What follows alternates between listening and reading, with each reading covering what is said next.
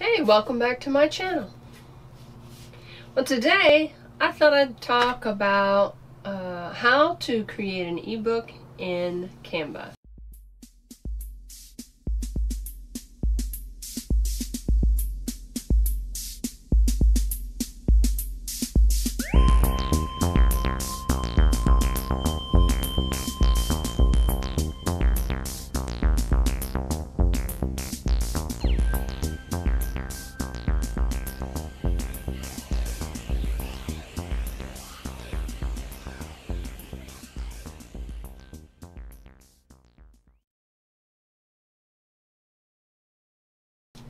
Canva is a free, if you've never seen it before, if you've heard about it maybe, it's a free online graphic creation tool, I guess is what you would call it.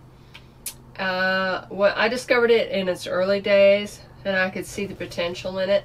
And I've been using it for quite a while. I create graphics for my copywriting clients, for myself, and it's really a great tool. It's free. They have a pro version, which has got a lot of nice features, like you can add up, let's see, you can do upload your own fonts, different fonts, but they do have a pretty good selection of fonts that are free, so it's a pretty good tool, especially when you're first starting out. It's free. And when you don't have the funds to put for or set aside and use for creating your ebooks, then it's a good place to start anyway. So I'm going to show you on the computer here in a little bit. We're going to go and take a look and see how to create a image, a graphic for your ebook. It's a little more involved for the print, but today we're going to go over the ebooks. Very simple. They have a template that you can follow, but it's one thing to have a template. If you don't know what your genre normally looks like, the best thing to do would be to go on like Amazon and see which covers strike you as interesting, which ones stand out to you, which ones are among the best sellers. Because there's certain trends that graphic artists know who create the books, the book covers. They know the kind of font, the placement. First one thing or another, there's a bunch of stuff to think about.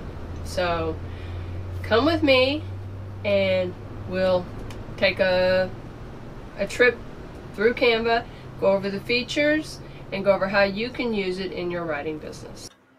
Okay guys, today, I don't remember if I promised you this or not, but today I thought I'd show you guys how to do an ebook cover in Canva. So this book we're going to be working with is one that I wrote a while back. It's called The Rock. And this is the existing ebook cover. Okay. It's kind of a redemption story set in a small town, as a lot of my stories are. And so, yeah, I need to really, it's one of those, the story is one of those cross-genre stories, because it's like I said, a redemption story between a husband and wife, but it's also a well, that's the closest thing I can call it. So what I'm going to do is to get an idea of a better cover, one that just screams genre, which is not going to be that easy because yeah, my stories always tend to skip through different genres. But anyway, so one way to do this to get an idea of what would be a good book cover, besides looking through like Unsplash, is a good one. There's lots of free images and stuff you can use for book cover, but right now I need to go to Amazon, and not the KDP, just the Amazon. I'm going to look for books. So here, It's a quick way to get there. And, okay.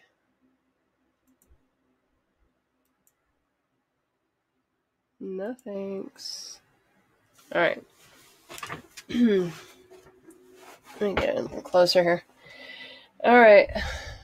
Now, the best way to do this is you can look through the genres, but what I'm going to do is I'm going to go, because I don't remember which genre I put this in. I'm going to look for The Rock by A.C. Cooper. And there it is. Okay. Yes, don't look. Not a lot of people have seen this on. Maybe that's why. It's not really that clear. It's like, okay, here's the blurb I wrote.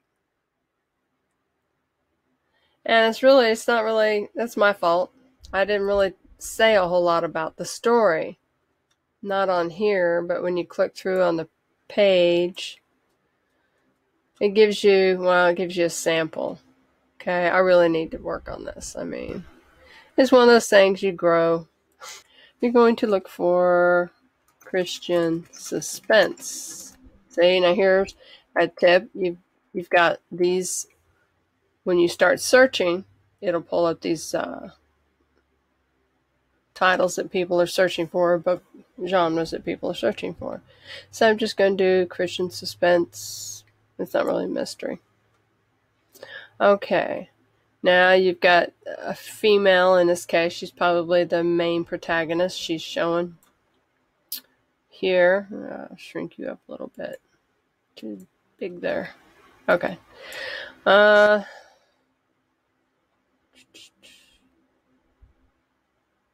Christian suspense. Okay, so you've got that. Now, that's a sponsored, which is kind of interesting. It's just a graphic. And they're doing pretty well. I mean, 3.8 out of 5. But at least they're getting some people looking. Like my poor book. Okay, Nowhere to Run. Okay, romantic suspense book. Okay. So, Secrets of the Heart, Christian suspense, romance. So they've got this under suspense and romance, but it's not really a romance. Okay, so here they're using background of, they're doing well. See, that's something to look at too, if people like them and how they're doing.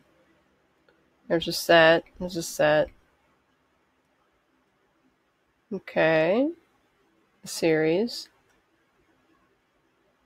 Okay, yeah, my book cover is lame. So now, see, I don't have a romance necessarily. I mean, it's a married couple, which, not to say married people don't have romance. That's not the focus of the story. The focus of the story is a husband and wife. Their marriage is on the rocks. He has strayed. And there's also a family situation where there's children that are being abused in the town, and very horrifically abused. And it's up to the husband and the wife. They have to work together to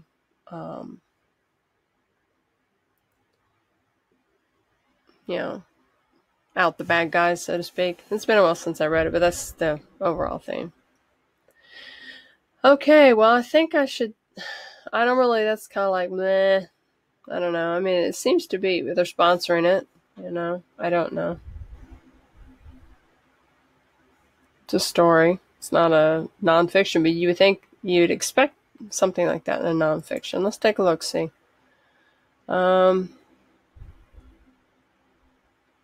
319 pages. Okay, this series, 2 books in the series. Okay, well, she seems to be doing pretty well with these. A lot of people like them. She's got a better synopsis than I do, but she's kind of got a plot here.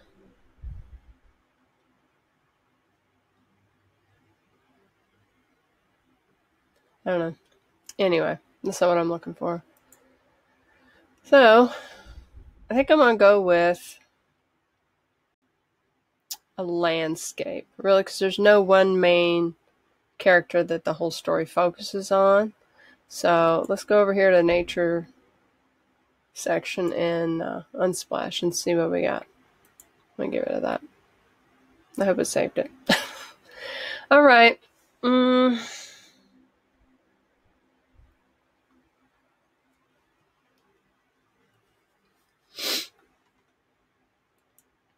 Now, what you can do if you want to tweak to see if it's your book cover, or if it's your blurb, it's just change. It's just to change one thing at a time, and I may end up doing that. I may just change the blurb on it, and then after a bit come back and change the cover. But today, let's just do the cover. So go to canva.com, and what you're going to do is pause this recording for a minute. Okay, I'm back. Strangely enough, there's two of me. How'd that happen? Let's just hide the one. That's just really weird. Okay, I hope it's recording right. I never tried this for a tutorial, so we'll see. Alright, you have options. Okay, you've got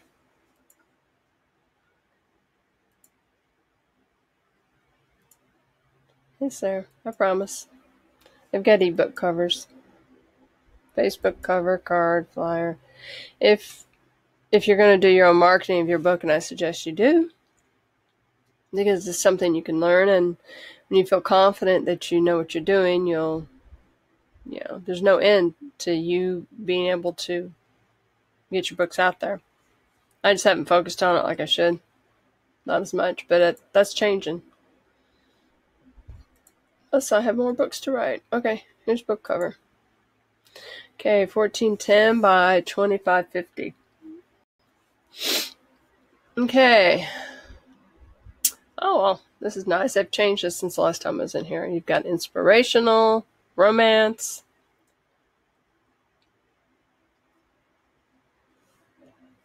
Okay. Thriller, creative, photo, notebook, vintage, children's, art, cookbook, illustration, architecture. Okay.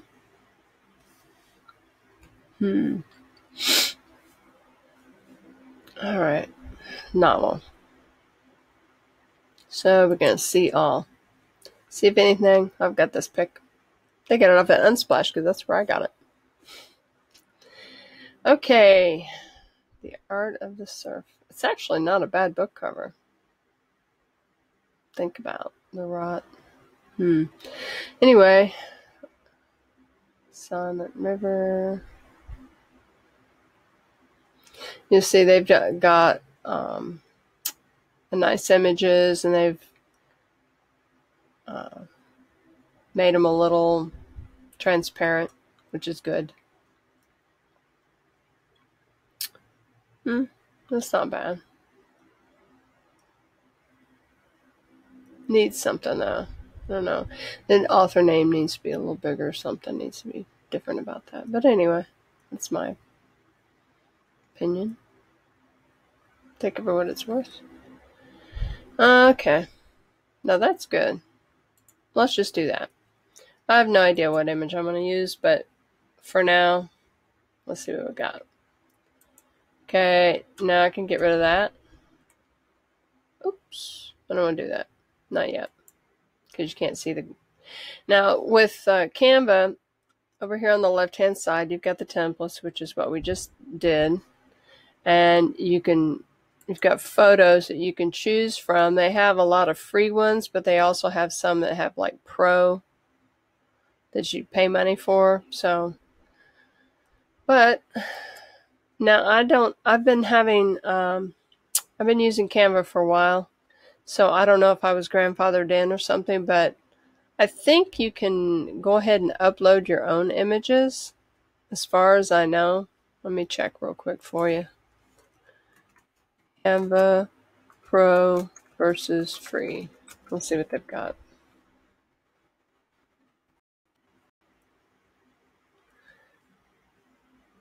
Okay.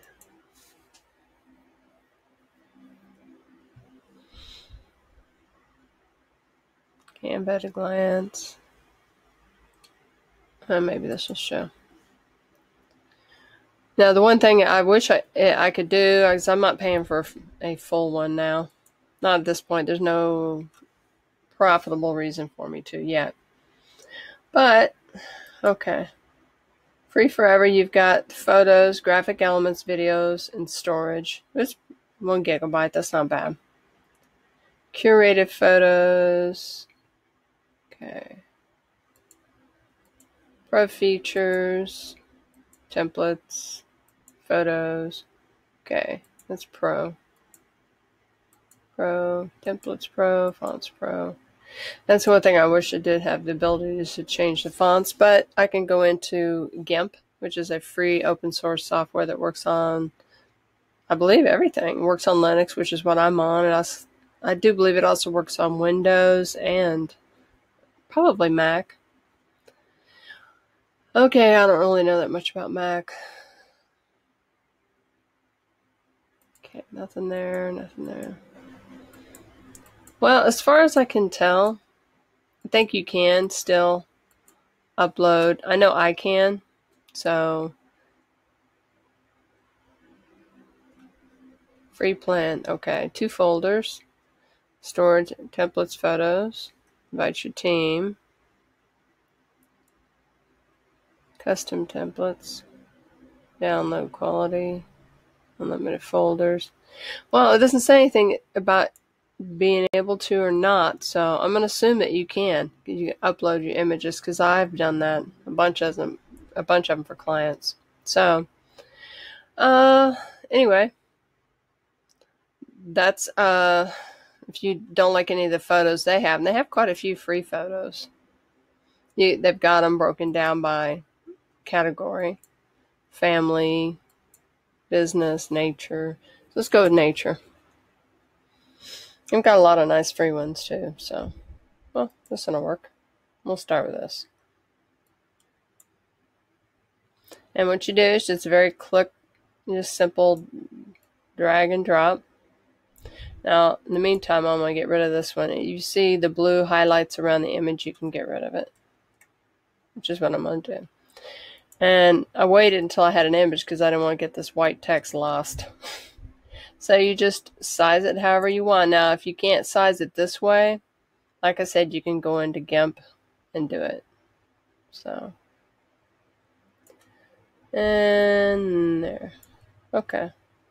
Nice central. You get the lines that'll help you. Now, if you want to have it centered all the way, you should have like a cross in the middle.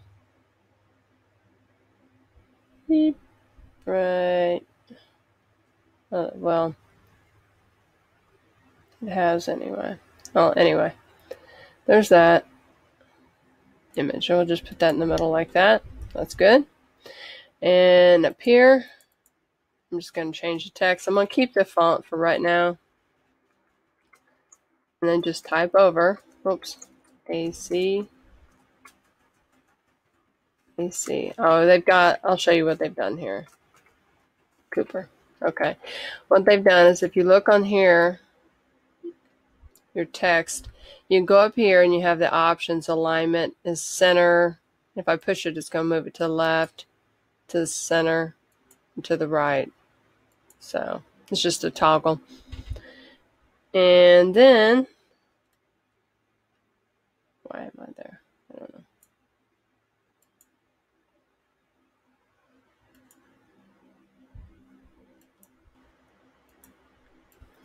Okay, sorry about that. If you take a look up here, you'll see you have the option of spacing, and you can do letter and line height.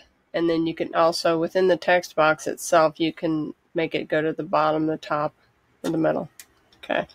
And in this, The letter, they put it like $7.90, which I'm fine with that.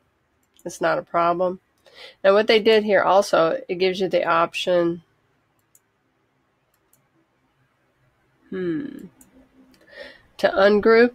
What they did was when they created this, they grouped it that way. The name is always in the box wherever you want to put it, and then you can decide where you want to move your name to. So you can move it around. So I'm just going to go back to where it was. Okay, and you can change the color of the box if you want to. I'm going to leave it be for right now. And then your fonts. They have quite a few fonts here. Oh, I'll get over there. Why do I have all these open? That's just really weird. I don't know. Okay, you have all these different fonts you can choose from. When you see this little crown thing here, then you'll know that that's a pro option. But they do have quite a few. And like I said, the one thing would be nice would be able to upload your own fonts, but you can't really. But if there's a font that you really, really want to use, when you download it, you can download it as a print, JPEG, PNG, and I would recommend probably a PNG would be the best, I think, to work with. And to like GIMP or any your favorite photo software that you like to use. And so anyway, there's that, and then that, the font and that. And then the image itself, you can add filters to it to change the look. It's like epic, festive, and you can see right here and the change that it gives you. It's really pretty cool. And you can also adjust the intensity. If you like the look, but you want it to be a little brighter or darker, it's like, right? That kind of thing. The blues, edge, the grayscale, street. That's a pretty good one.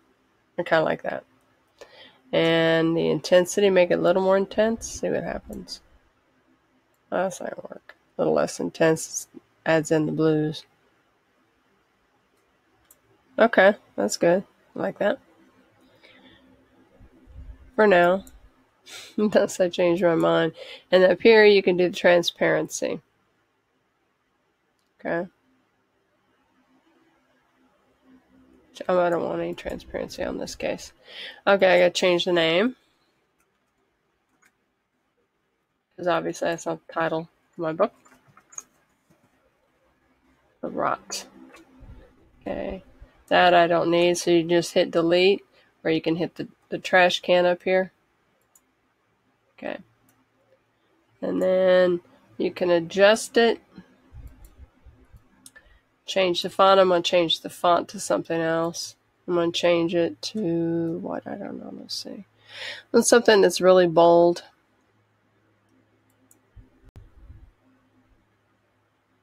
That's too square.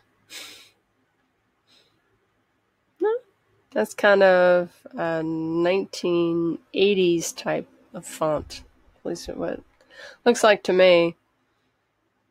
That's a different kind. No. Semi-bold. And you can also, that's actually not bad. You can also, if you want to do like a script type, just type in script and it will pull up cursive. And it'll pull up all of these handwritten. And then if you want just handwriting, you can just pull this up. It's kind of different.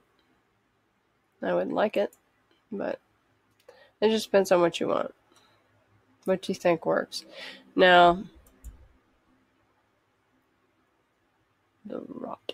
That looks like something from like the Blob or something. Okay. And let's see. Yeah, we'll go back to what it was.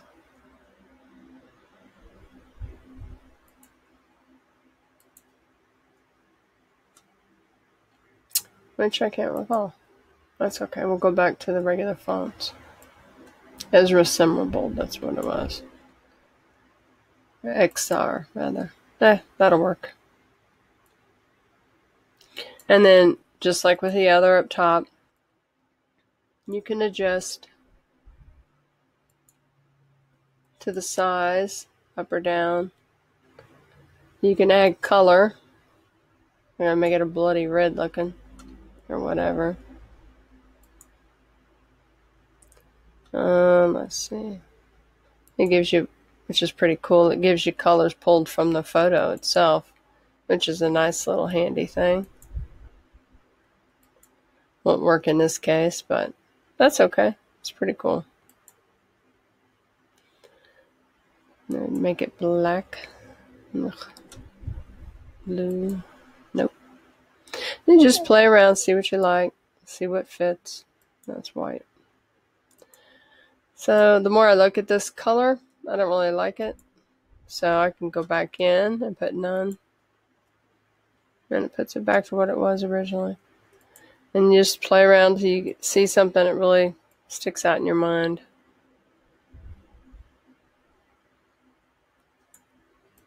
Actually not a bad idea. No space up top. Okay. I need to probably add some kind of a subtitle for this thing, now that I think about it.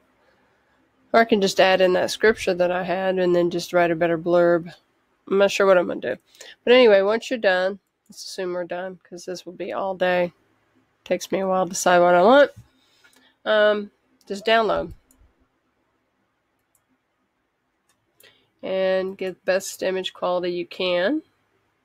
Now you can't adjust this unless you're pro, but actually it'll be pretty good anyway. So download it.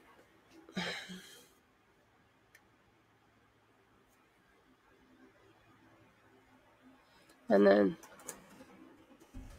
name it. I'm going to just throw it on my desktop. The revised, I should say, because I have one already called.